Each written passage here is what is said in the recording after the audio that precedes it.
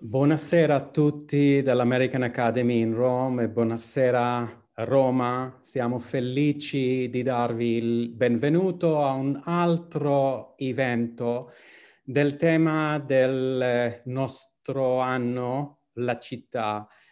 Good evening to all of you. We are very happy to have you here. My name is Avinoam Shalem and I'm the director of the American Academy in Rome. I'm very happy to open this evening here with you all today, even if I don't see you now, for another event of our yearly or annual theme of the city. And I'm very happy to have here Pamela Long, Nicola Camerlenghi, and my dear colleague, the Mellon Professor at the American Academy, Lynn Lancaster. It's all yours, Lynn, in your hands. Thank you. Thank you, Avinoam. So welcome to everyone to our conversation today, and it's entitled The City of Rome, Urban Infrastructure and Urban Form from Medieval to Early Modern Times. And I'm really delighted to bring together our two guests today, Nick Camerlenghi and Pamela Long, both of whose work I very much admire. Nick Camerlenghi is Associate Professor in the Department of the History of Art at Dartmouth College.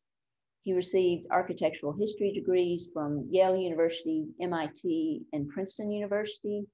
And Nick specializes in the study of early Christian and medieval architecture with a particular interest in the city of Rome. He's currently the Digital Humanities Fellow at Harvard's Villa I Tatti in Florence, though he's not actually in Florence, partly due, well, wholly due to COVID, as he will probably explain. He's also been the recipient of grants or fellowships from the Swiss Institute in Rome, the Biblioteca Hertziana via the Crest Foundation, and the National Endowment for the Humanities. Nick recently published his first book, St. Paul's Outside the Walls, a Roman Basilica from Antiquity to the Modern Era, with Cambridge University Press in 2018. The book also has a digital website component, and thanks to a recent digital publications grant from the NEH, he will be able to publish his interactive virtual reality models of St. Paul's complex history as an open educational resource for anyone who's interested. Nick is also a lead researcher of the Mapping Rome Collaborative based at University of Oregon, Stanford University, and Dartmouth College. Today, we will hear about his efforts to study late medieval and early Renaissance Rome and the networks of surveillance and power by mapping, among other things, the city's towers and bell towers. Pamela Long is an independent scholar par excellence. She's the author of Openness, Secrecy, Authorship, Technical Arts and Culture of Knowledge from Antiquity to the Renaissance, published by Johns Hopkins in 2001. And that won the Maurice D. Forkosh Prize for the best book in intellectual history from 2001, which is awarded by the Journal of the History of Ideas. Most recently, and most relevant to our discussion today, she's published Engineering the Eternal City, Infrastructure, Topography, and the Culture of Knowledge in Late 16th Century Rome with University of Chicago Press, and that came out in 2018. And that has already won numerous prizes, including the Sidney M. Edelstein Prize from the Society of the History of Technology, the Bridge Book Award from the Casa della Letteratura in Rome, which she was actually here at the American Academy to accept, the Howard R. Marraro Prize from the American Catholic Historical Association, and the Spiro Kostof Book Award from the Society of Architectural Historians. Now, as an independent scholar, Pam has relied on fellowships, and she has an impressive track record. She was a fellow here at the American Academy in 2003, 2004, and she's gone on to receive fellowships from the Getty Research Institute, the National Endowment for the Humanities, the National Science Foundation, the Mellon Foundation, the National Humanities Center in North Carolina, the Max Planck Institute for the History of Science in Berlin, and the Institute of Advanced Studies at Princeton, where she is now, And then I should not forget to mention that she is also a MacArthur Fellow. So before turning this over to them, I just want to say a few words about the idea of bringing these two scholars together to talk about the urban development of Rome. They're both looking at urban development, but each is looking at a different point in the history of Rome. Nick at medieval and Pam at early modern. They're also using very different methodologies, as we'll see. Now, when we all three began brainstorming about this infrastructure of Rome event, we came up with the idea of structuring it around the process of studying process. Nick is developing his project out of a team-based effort to map Rome, whereas Pam's approach is based on archival work and is a more solitary endeavor. Both approaches yield important yet different insights into the city, and both are to some degree governed by different career trajectories. In addition, we're currently in a difficult moment during this period of COVID.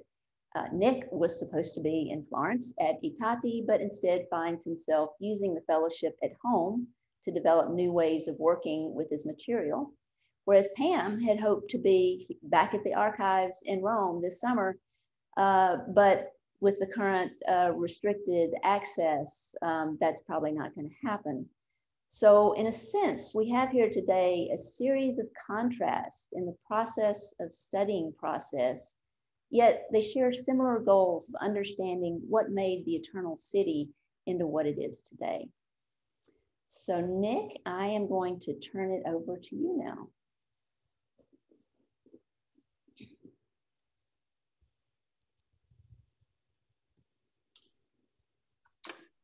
Thank you very much, Lynn, for the invitation and the opportunity to share some of my current work in this conversational setting.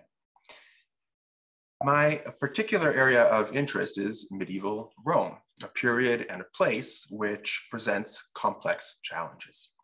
The study of this period, loosely framed between the 4th and 14th centuries, has generally been accorded a secondary status with respect to antiquity or the Renaissance and Baroque. Over the centuries, many medieval buildings have fallen, been deliberately dismantled or replaced. Primary sources are scarcer for the medieval period than for later times, and in some cases less prevalent even than those from antiquity. We lack many of the sorts of documents that Pamela Long is going to be discussing. Likewise, it was not uncommon for early archaeologists to dig through and obliterate medieval layers in their search for ancient strata. Now, fortunately, attitudes are changing, as evidenced most eloquently by the excavations in the imperial fora and at the Crypta Balbi. The latter has come to serve as an unofficial museum for medieval Rome. Like many of us, I'm currently rendered homebound by the pandemic. I do not live in Rome anymore, and yet there are ways that I can study what interests me remotely. In striving to devise such alternative approaches, I have found that the digital tools and techniques that I will share with you today prove a worthy complement to standard archival and archaeological methods. The basic question that I'm asking is, how can one best visualize and analyze medieval Rome? I suggest that maps and the process of mapping are valuable entry points. Of course, we lack a medieval map of Rome. And the rigorous and scaled representations that make maps useful to us was a later innovation. And we lack a comprehensive modern map of medieval Rome. Let me show you a selection of some maps of medieval Rome. At left, we have Richard Krauthammer, who shows the river, the walls, some topography, some streets, and his most keen interest in this map is to show churches loosely located where they were, but on the basis of when they're first mentioned in the sources. And to do so, he uses keys and numbers to identify that detail. In the middle, we have Robert Coates Stevens, who is plotting the archaeological evidence, the remains for early medieval housing in Rome. And he uses a modern map of the city, but uses 36 little black dots with numbers that relate to the location of this important evidence. And finally, Ravaglioli's map, which is used by Kessler and Zacharias in the book Rome 1300, to illustrate a procession that takes place from the Lateran through the Colosseum, the Forum, and ultimately arriving at Santa Maria Maggiore. This too is a modern map. You can get a glimpse of Termini train station at the top right corner. The work of scholars like Kessler, Coates-Stevens, and of course, Richard Krautheimer is essential to our understanding of medieval Rome. These representations serve to get their authors' points across, but their value sometimes ends there. There's only so much that an anachronistic modern map or a map that reduces actual built footprints to numbers and dots can do to help us visualize and analyze the fabric of a city. Like chamber music, these maps isolate and highlight a limited number of features. I was inspired to imagine if a more orchestral, holistic representation might be possible with digital maps. Incidentally, if you're a novice to this material, you might try your hand at digital mapping through Harvard's World Map website. It's full of tutorials. I started there. I should say that now I'm using a program called QGIS, and another well-known program, in fact, the industry standard is ArcGIS or ArcGIS. I began thinking about my mapping process while teaching at the University of Oregon. There I collaborated with James Tice, Eric Steiner, and Alan Seen. Our team is behind mappingrome.com, which serves as a digital display case for our project. There's nothing commercial about this. It's just the website name that we have. Tice, Steiner, and Seen are well known to scholars of Rome for their 2005 Nolli map website. Giovanni Battista Nolli in 1748 published a monumental map of Rome, which quickly became the gold standard for maps of the city. The Nolli map website made that pioneering work interactive for students and scholars alike. A few years later, the same trio of researchers developed a related website on the views of Giuseppe Vasi. Sadly, just this past January, both websites became obsolete when Adobe Flash stopped being supported by web browsers. So it's no longer possible to interact with the map and the plethora of data compiled 15 years ago. Now, with the invaluable collaboration of Giovanni Svevo, an Italian archaeologist, GIS expert, and website designer, and with support from a team of student researchers from the University of Oregon, Dartmouth, Stanford, and Brown, we geo-rectified the Nolli map, which means we stretched it and distorted it to align more precisely to reality. We also enriched the historical data connected with each of Nolli's 1,320 numerically identified features. On screen, you see the data, historical data, patronage data related to number 130. And we're about to launch the Nolli and Vasi website version 2.0 through Stanford University. We've included 3D components and educational narratives aimed at experts and students alike. I can't stress enough just how collaborative this kind of work is. Now, back to my medieval map. I began that task by transposing analog maps rich with medieval data to an empty digital map. As a base, I used the geo-rectified Nolli map you see on screen and more recent surveys to anchor the placement of buildings more precisely. Then we plotted the detailed plans of about 250 medieval churches based on the positions and orientations first proposed by Christian Hulsen in 1927. These, of course, need updating, and that's happened gradually with work by Krautheimer and also more recent studies by the Swiss-based Corpus Cosmatorum team, of which I'm also a part. Many of these churches have bell towers, which were added as little blue squares visible on screen. Several of the circa 300 known defensive towers that belong to the city's baronial families were also added in red squares. And if their location was unknown, their names were used and placed proximate to where they're believed to have been. To the extent possible, we plotted some of the fortifications and the defensive compounds that you see on screen. And this, I really need to say, is quite provisional again. We were honored to incorporate a treasure trove of data related to the waters of medieval Rome from an expert on the subject, Catherine Rinnie. Note, for instance, 4 of the water mills near the Tiber Island toward the bottom of the screen. And yes, I also use handy dots once in a while on my map. We uploaded and incorporated archaeological data from the map database called SITAR, S-I-T-A-R, which is openly available and produced by the Sovrintendenza, which oversees the city's antiquities. When necessary, these have been supplemented with plans by Andrea Carandini and his Atlante di Roma Antica or other recent publications. Our cartographic assets include Lanciani's Forma Urbis Romae of 1901, which, though antiquated, has proven a valuable cross-reference, and a modern-day topography map of the city. Now, again, what you see on screen is kind of a composite of all this information, very much a work in progress.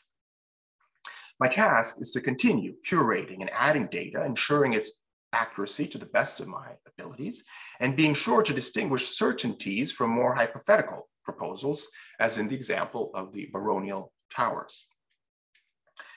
Digital maps demand precision, but they allow for ambiguity, which makes them ideal for unraveling scholarly puzzles.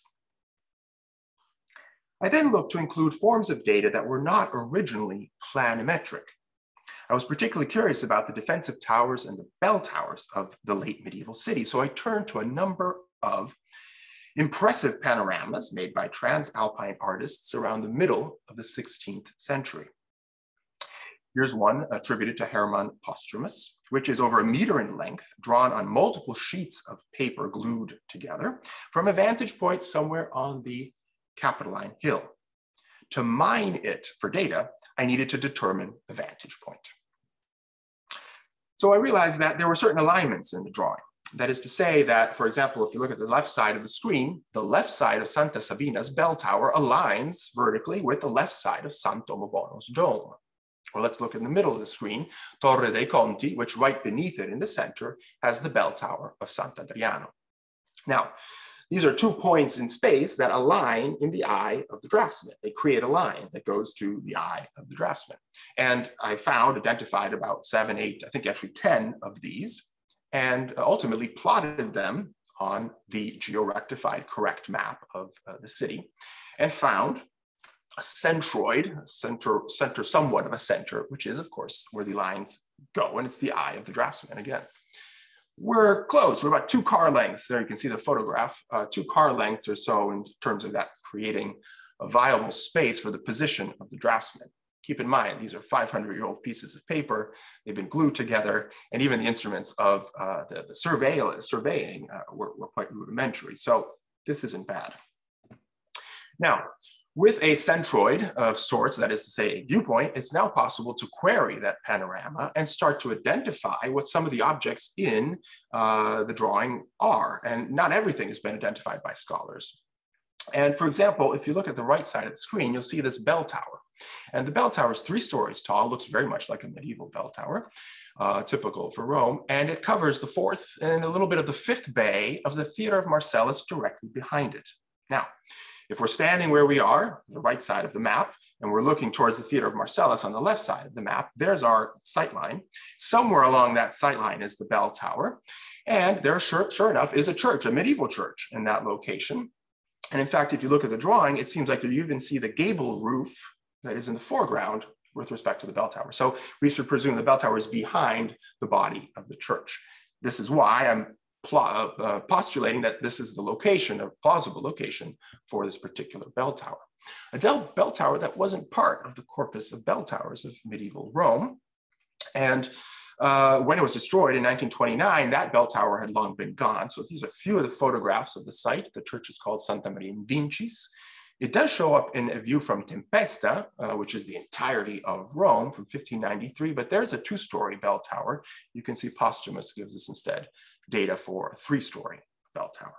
So it's exercises like this done repeatedly that can provide more information about towers and bell towers in particular. Now, Posthumus is good, but Vingard is a professional. I mean, literally a professional. He goes around Spain and Italy representing views of cities, and he's got the technique down. So these 4 views are really quite remarkable in the detail and in the accuracy. I've done the same operation, basically taking again Nolli, and here is Hermanus Posthumus's view from the Capitoline Hill. And here are the alignments that I found in Vingard's view from the Aventine. And they suggest that he was drawing from that particular point on the slope downward. The same is true of lines that converge in one single point for the Quirinal. Here, Vingard was standing on the ruins of the Baths of Constantine. This is a 350-degree view, and it would have been 360 had the sheet not been cut off at some later moment in time. And then not too far from the American Academy, he sat down and did a view from the Juniculum. Now, all of these lines are lines that depart from the viewpoint and go and land and stop at the object in question. So I've identified all of these towers, churches, bell towers, domes, not all of them medieval, some of them are closer to Vingard's time. What's interesting is when these lines intersect. For example, we have the view that Vingard gives from the Aventine, and we have a tower just to the right of the Pantheon, and in relationship to some other sites that are not in this little snippet that I gave you. But so I'm able to draw that line from his viewpoint. The same is true for the tower, the same tower, but now from Posthumus's angle, and he's giving us this view. That tower is positioned roughly between the Torre Argentina behind it to the right and the Palazzo della Cancelleria behind it to the left. And from the Quirinal, again, using alignments, I'm able to shoot that line of Vingard's view and postulate, again, with some degree of accuracy, that this is the location of this particular tower that no longer exists. At least it's been greatly lopped off. The Torre del Melangolo. It's now part of Palazzo Patrizi Clementi, not too far from Santa Maria in Campitelli. This is actually an important site because this is where Ignatius of Loyola resided when he was in Rome, according to tradition. So we're able then to bring together information from these maps and use them to plot information that we're lacking about the location of towers. Vingard has a most attentive eye. He depicted so much so accurately that the structures are identifiable, especially when playing them off of an accurate map. I mean, everyone could probably identify the Pantheon here, but I challenge you to identify some of these other towers. And in some cases, again, these are views of buildings that no longer exist. I'm currently experimenting with the possibility of deriving the heights of these prominent structures that have since been demolished or lopped off, like the Torre del Melangolo, by calculating them against known elevations. You see, we know the height of the Pantheon in the image on the left. We know how much further it was from the tower and from the viewer. So some simple calculations should offer an estimate. Now, if we do that same operation multiple times for the same tower, but from different views, it's possible that we're kind of reducing any error and getting a viable number, viable estimate for the heights of these towers. I don't know yet. I'll let you know if this works out. I think there's a value to modeling the spiky profile of late medieval Rome, even though a complete picture is impossible. A number of questions arise when mapping the polygonal footprints of medieval structures, rather than just identifying them as dots or numbers. And similarly, new questions are prompted by extruding these plans vertically into 3 dimensions.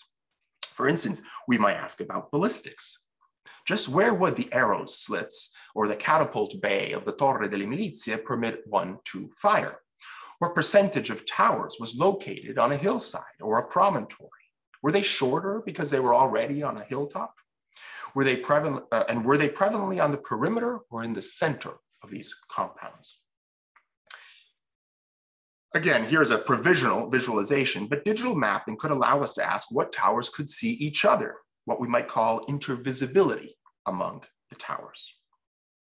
And this rather eye-catching visualization was generated by assuming that all the towers were 30 meters high and that they had a very bright light shining from their top.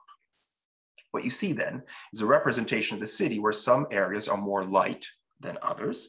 That is, they are within sight of more baronial towers. Notice how well lit the geniculum is, suggesting that Vingard knew what he was doing. He chose a great spot for his vantage point. Again, I need to underscore, towers are not all 30 meters high. There were other built obstacles in the way, more than just topography, which is what this map considers. So this is not usable data. It's more of an amuse-bouche for things to come, hopefully. Obviously, 3D mapping is easier for extant bell towers. I have begun already to insert them as vertical extrusions on a 3D map of the city that I am developing. And likewise for bell towers, we might ask, what importance is ascribed to height? Was it a matter of visibility, of acoustics, of defense, or merely status? I've always wondered why Santa Maria in Cosmedin had such a tall bell tower in comparison to its rather diminutive church beneath. Now, we will never be able to recapture the vision of Master Gregorius, the Englishman who traveled to Rome in the early 13th century, who described the city from Monte Mario as a forest, I'm quoting, as a forest of towers as dense as stalks in a field of grain. And yet, it's worth trying to model and map the city for the sake of visualization and analysis. As I hope to have shown, just the process of transposing information to this digital platform and the effort of translating these panoramic views is helping to generate a more precise composite map of late medieval and early Renaissance Rome. And in those processes, interesting discoveries and observations are being produced. Thanks for your attention. Wow, thanks, Nick. That was incredible. It's really exciting work. So I just want to say, if questions are coming into your head, please do use the Q&A function at the bottom of the page, and you can write your questions in as they come up. I'm not sure that we'll be able to get to everyone's question, but I will assure the audience that all of the questions will be sent to the speakers afterwards if we don't get to your question. So now we get to hear from Pamela.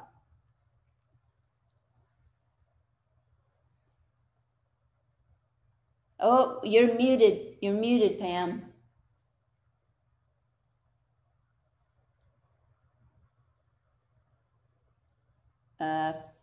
Far left.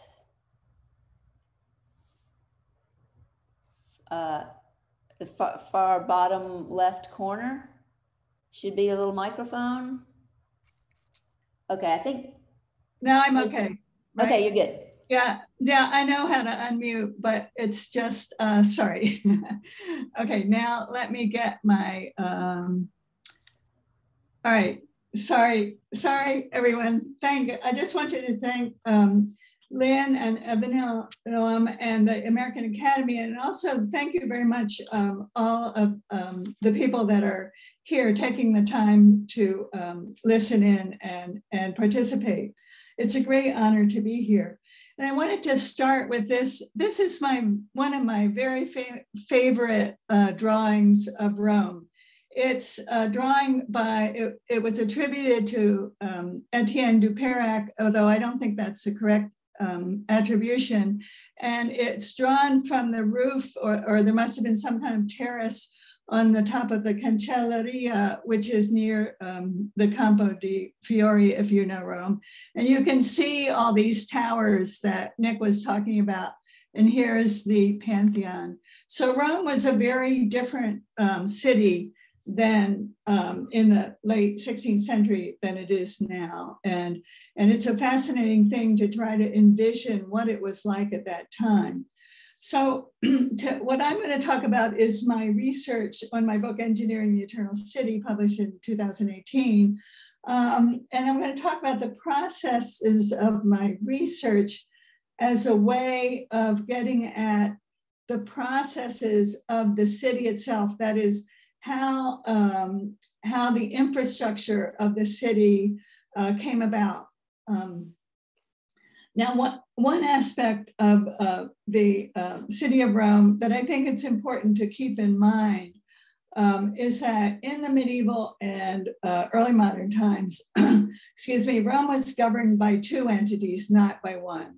It was governed by the Pope and the papal bureaucracy called the Camera Apostolica, but it was also governed by the traditional city council of Rome, the traditional city government.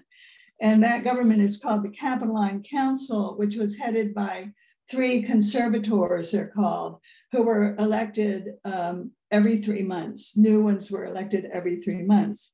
Now, in the 16th century, the Pope certainly had a lot more power than the Capitoline Council, but it's incorrect to think that the Capitoline Council had no power. In fact, the Capitoline Council was made up of Roman patriciate men, and they had very much local power in their neighborhoods, and they also had some power vis-a-vis the Pope and the papacy.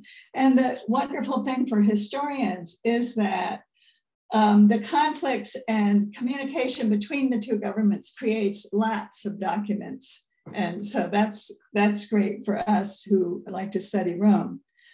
Now, my book, for the most part, encompasses a 30-year period, not completely because there are some exceptions, but in this, I gradually, as I did the research on this book, I came to this 30-year period thinking that really less is more, in the sense that if I just took 30 years, I could do research much more in depth than if I had taken 200 years, for example.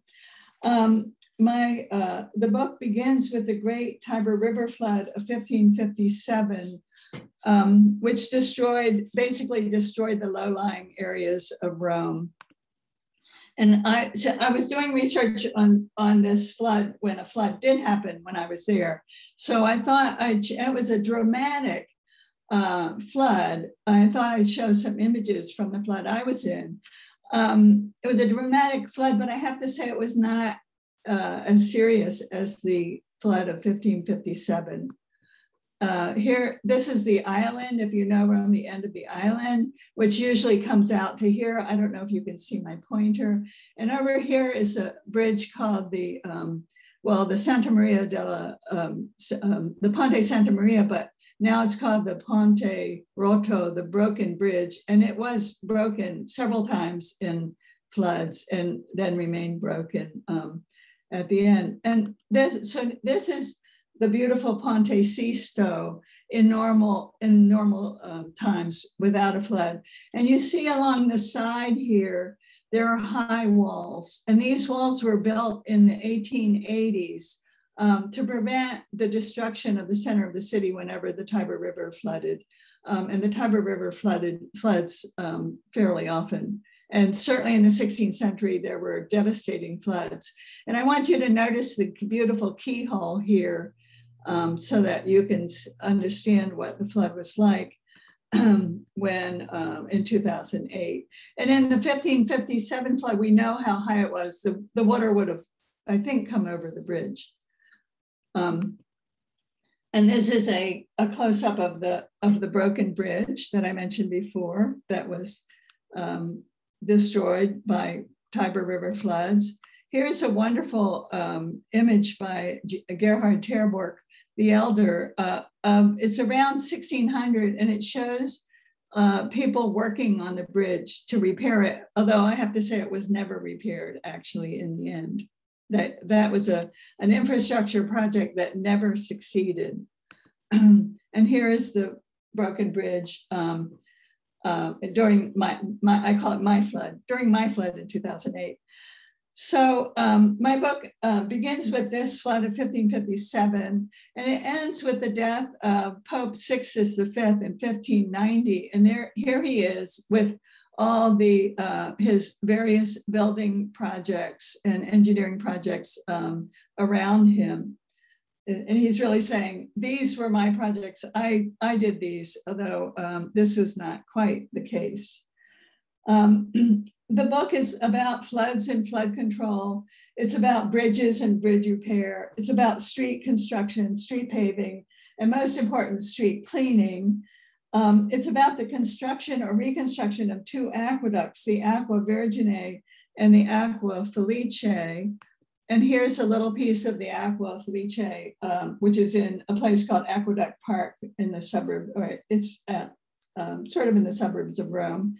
And there are also chapters on maps and topography. This is the famous Bufalini map, which is a fascinating map, which Leonardo Bufalini created in 1551 and was published in 1560 as well.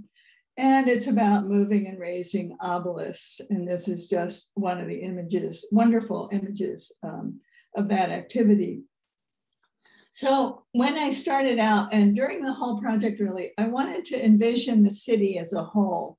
I mean, I realize that's a kind of romantic notion, maybe, but I wanted to know, well, what was the city like in this 30-year period? Not what it's like now, but what was it like then?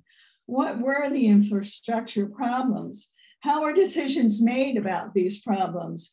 Who were the people there? How were problems solved? And I was just as interested in how were they not solved? What were the failures? I was interested in the failures as well as the successes.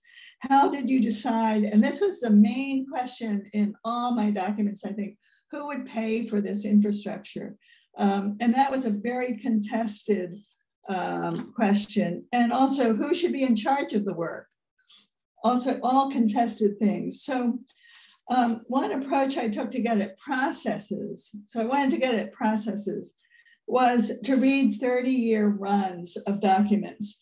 And so, for example, I read over the years, I read a 30-year run, or more than that, because I started in 1557 and ended in 1590, run of the minutes of the Capitoline Council. For example, I found out all kinds of things that I think I would not have found if I had just gone from reference to a particular place in a document, but rather just reading the documents all the way through. In another example, I read all the handwritten newsletters that are called Avvisi di Roma. They were written by anonymously by secret. They were secret and sent out to the informants of the secret writer to all parts of Italy and beyond. And they're wonderful documents for gossip, all kinds of gossip, interesting gossip, but also they mention infrastructure projects and what people thought of these projects. Another kind of document that I studied were papal bulls, which are formal edicts given out by the popes. And these, I didn't read all papal bulls, of which there are thousands, but I read all papal bulls in a 200-year period that had to do with streets and with the masters of the streets. And I also studied edicts by the masters of the streets. Masters of the streets were officers that were in charge of things like property disputes between neighbors, or cleaning the streets, or paving. And they had a kind of evolving role in Rome during these centuries. These documents, these documents concern street cleaning, sewers, paving, dumping sewage into the river, a very important subject, and other such matters. So they often describe the condition of the streets before they say the streets are in horrible condition, and they itemize in what ways. And then they say, so you must do this to correct this horrible situation. Since they're very repetitive over 200 years, so you know they didn't actually solve the problem. It gives you an idea of what the streets of Rome were really like. And finally, as historians who work in Rome all know, Rome has not one archive, but many. And as many historians who work on Rome, I worked in many of them. For example, the Archivio di Stato di Roma, the Capitoline Archive, and the Vatican Archive, and there are others. But what each of these archives has a different history and a different collection of different kinds of documents. So in one archive, I would find mention of an infrastructure project say, fixing a bridge. And then in another archive, I'd find another document about that, but from a completely different point of view. And in this way, because of the many and diverse archives in Rome, I was able to find many and diverse kinds of information about particular subjects. So now in the short time remaining, I can ask, what did I learn from all these approaches? And of course I learned hundreds of things. I mean, I just want to mention two or three. First, the first one was, it was particularly striking to me, almost from the beginning to the end, that papal absolutism is a myth. And I think this is agreed upon now by other historians, but in my research, the popes are constantly badgering the Camerlenghi Council to make progress on certain infrastructure projects or to cough up money for these projects. And the council always agreed. They were always very, yes, we are going to do this. They always agreed. They created committees. They discussed it from 1 month to the next, and they deferred. And often they did not deliver. The problem was, first, lack of funds. Second, there was not a permanent bureaucracy to take care of infrastructure matters, nor was there any funds readily available for any future projects. And finally, there was a complete lack of agreement on who should take the responsibility for any particular infrastructure, and including who should pay for it. Now I'll just give one example from the early 1560s. The beautiful Ponte Sisto, my favorite bridge in Rome, which was built in the previous century, was apparently on the point of collapse in the 1560s, in the early 1560s. In the early 1560s, there are repeated messages from Pope Pius IV, who is here, to messages from him to the council. And then after he died in 1565, there are repeated messages from Pius V, the next pope, that the council should see to the repair of the bridge. And finally, in 1566, I just read one communication that I found that I translated from Italian into English. Quote, "For many months, His Holiness, just as his predecessor, has ordered the conservators to organize the restoration of the bridge. Clearly," he said, the Pope said, "the condition of the bridge worsens every day. If it were repaired today, one would spend little. But if it falls into the river, it will cost much more and be highly inconvenient to everyone," unquote. So this bridge was finally repaired, but only after years of cajoling and threats from the popes to the council, which does not suggest the Pope could just issue an order and then have it carried out. Now, lastly, I'm going to just do 2 points. Lastly, I would say that Rome of the past is sometimes idealized by ordinary people and also by scholars who study Rome. However, reading descriptions of the deplorable state of the streets in papal bulls and edicts from the masters decade after decade, from the 1420s to the 1580s, one can note that they sound very remarkably similar. So here is an example of a law issued in the late 15th century. And I quote, but in my English translation, "No one may throw debris from building construction, dirt, mortar, rubble, and clay into the street. When it rains, no one is allowed to throw waste into the street. Waste on the streets should be raked so it doesn't clog the drains. No one should throw fecal matter into the drains, or garbage, or stinking water, or other fetid matter. Everyone who has paved in front of their houses must clean every Saturday and throw the sewage into the river. Those with unpaved streets," that means those with palaces that have not paved the street in front of their palaces, "must throw waste into the river once a month. Drainage spouts from houses emitting waste into the streets are forbidden. Human waste cannot be put into small alleys where rain causes it to run into the streets," unquote. So regulations of this kind are repeated decade after decade, and they provide a portrait of the streets, of the city streets, that are far from the idealized vision that many have. And I think I'll end it there, but thank you very much. Thank you, Pam. Well, that was certainly a micro-macro contrast between the two of you. So I know we've had a couple of conversations in preparing this, but neither one of you knew exactly what the other one was going to say. So I guess I would open it up. I have some questions of my own, but I would open it up. Do either one of you have a comment or a question for each other? I have a comment for Pam, which is a thank you, because what you're suggesting about this absolutist sense of the popes, of course, it's something that's also being fought, and a tendency of going in that direction also for the Middle Ages.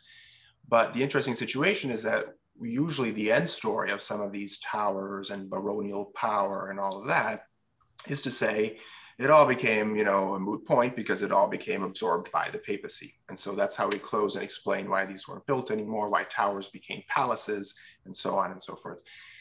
So it's interesting that you in doing this, are stealing sort of the end point of something that has usually been a more revived narrative, or an older narrative of the Middle Ages. So I think it's nice that you're telling us that the popes weren't all that powerful in essence, right? There's other forces to consider, and that's something that is also happening in the Middle Ages, in the study of the Middle Ages. So that's well, and I think it's interesting to compare, or to use like both of our approaches, because they're totally different, but they go together very nicely, I think.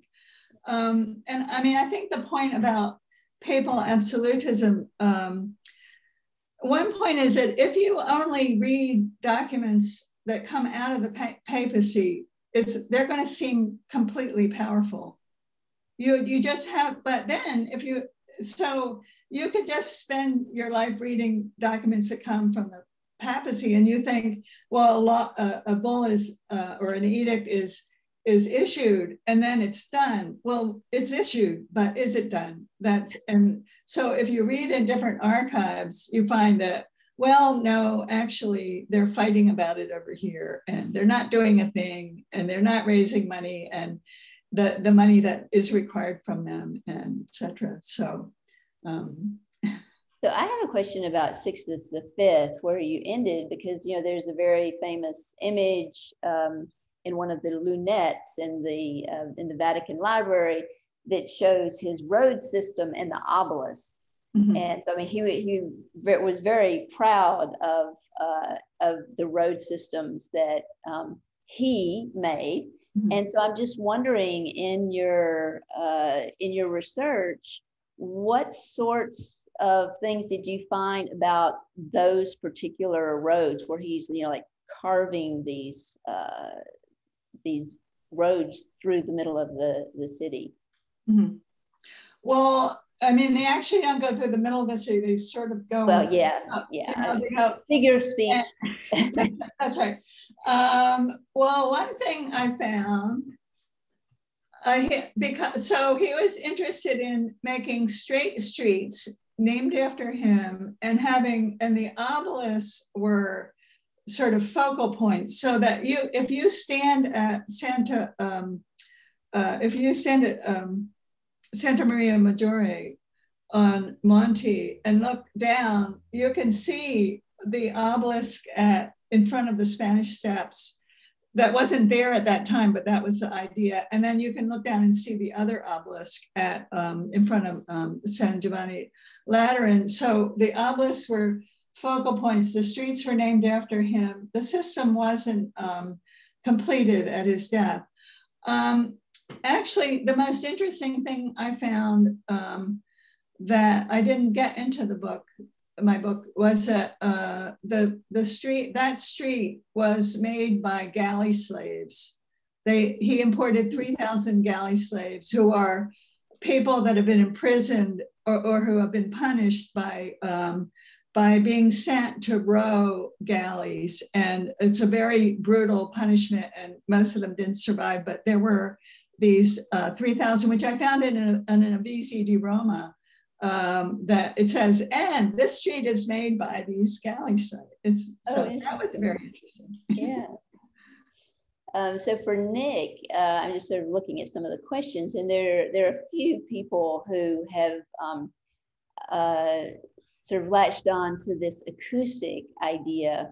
And I'm not sure if you've gotten to that point, because I think you're in the more the data collection point in your project, but how once you get the data, how would you intend to pursue this idea of acoustic Rome with the bell towers?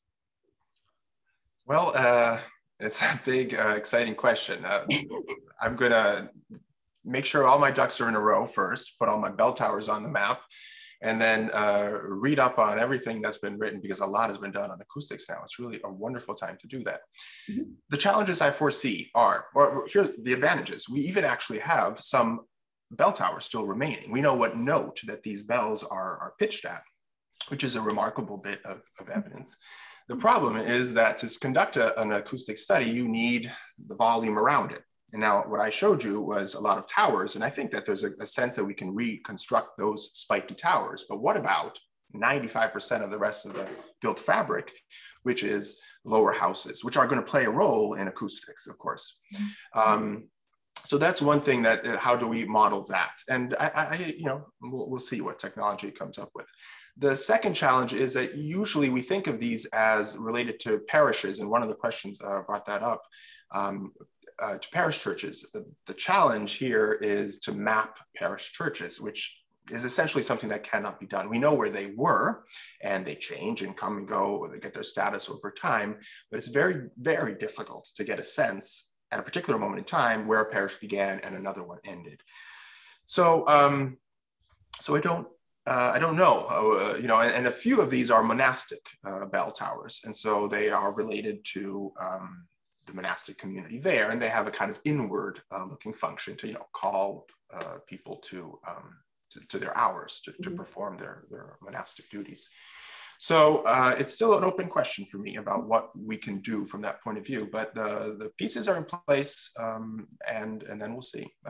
Again, there's a lot of exciting work there from Florence, from Constantinople, from Byzantium. So it's an exciting time to pursue this, I think.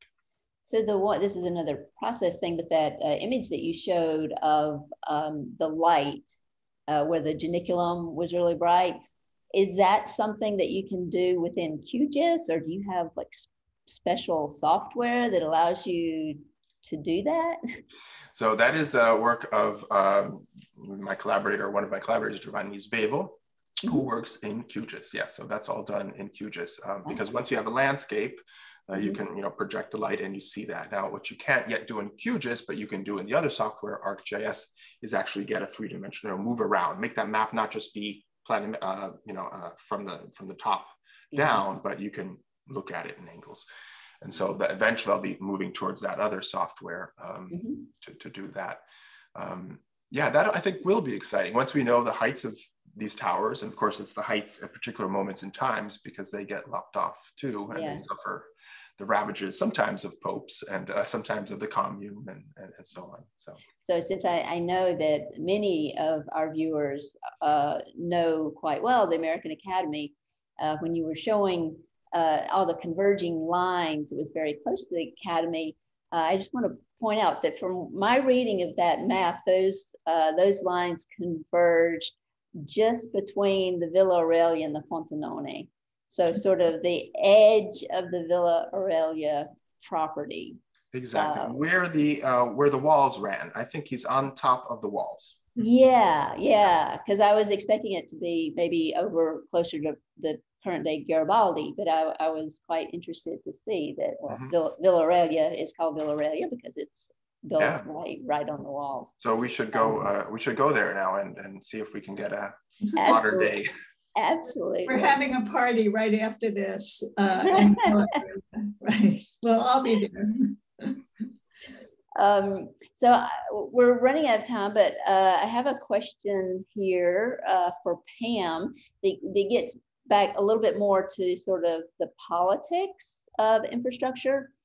And this question says, did the appointment of the new clerical officials, the president of the streets, have any impact on the process of fixing Rome's infrastructure?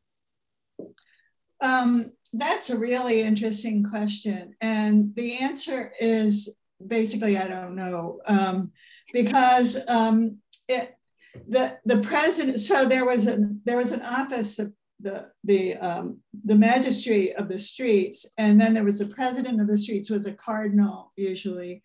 And then there were two masters of the streets who were Roman patrician citizens. They had to be, because they had to know the neighbors and everything, because that gave them authority to say, okay, Giovanni, you can't put your wall out to here because, you know, this is, but the role of the masters of the streets is fascinating, and it was very much evolving, and it's not known at every point exactly what they could or could not do. I mean, the office of president, who was a cardinal who really usually didn't know anything about the street, although not always, was varied with whoever was in the office. And what the masters did, I mean, that's one of the subjects of these papal bulls are what the masters of the streets should do. And it's very much an evolving thing. And it varies from not only as the years go on, but under different popes and under different masters and under different presidents. Yeah. So that's a very complicated non-answer to that. Very good. That's a very good question. Yeah. So just to sum up, I wanted to make a couple of observations. Nick is obviously dealing heavily with maps in a digital way. I would also point out that part of Pam's work that she did not talk about is looking at the analog version of maps, the ancient maps, and talking about how just the whole process of map making sort of affected the way the city infrastructure was developing. And conversely, I guess it's a little bit more of a question for Nick, but I wonder in your work, when you're locating these towers, do you actually need to do archive work to do your map work? To do the map work, no, but behind each one of these squares is a database with extensive information, as extensive as I can make it, when the tower was first documented, when it was demolished, who talks about a bibliography for the tower, who owned the tower, because that's actually one of the few things we have records for, notarial acts. And says this tower became from property from so and so went to so and so, and then that person and that person, and that's kind of nice. You can trace that out. So I think it's very important to understand to get the archival evidence. I don't know if I see myself going to dig for it. I think at this point I can rely on what's been published, and the truth is everything I'm doing will be published and put out there digitally, so that if someone's interested, take it away and go down that particular path. But I do need to know who owned a certain tower at a certain time if we're talking about intervisibility. What if they own both towers? That's an important thing. Well, that's sort of where I was going with that. So it's a lot of archival work, and it's nice that they do come together in some cases. So last point, once this your website goes live, where do we look for it? So I had hesitations about, well, so technically it's there at Stanford, but I don't know if I have permission to. So it's already there. It's just not yet the final version. So I'd say let's hold off if possible, and it'll be a publicity announcement, and I'll do my best. But if if you look Noli Stanford, you might find something already. I'm not sure if you Google that. Well, maybe you could tweet it or something. There you go. I'll get an account for Twitter. Okay. So sorry, I hesitated, but I think it's just best to wait until it's all done. It's the technology of knowledge, Pam. Tweet. Okay, well, I just want to thank you both so much for doing this. This has been absolutely fascinating, and you both do amazing work in your different ways. So thanks again for sharing with us. Thank you. Welcome, thanks. Thank you Pamela, and thank you Nicola. And noi diciamo adesso buon appetito. Grazie. Grazie, Tatti. Arrivederci, and see you soon on Zoom. Thank you. Yes, and for those who are still there, there are like 36 questions listed here, and so I will be sending those out to the speakers. So your efforts will not be wasted. Okay. Thank you very much. Thank you. Thanks, everyone.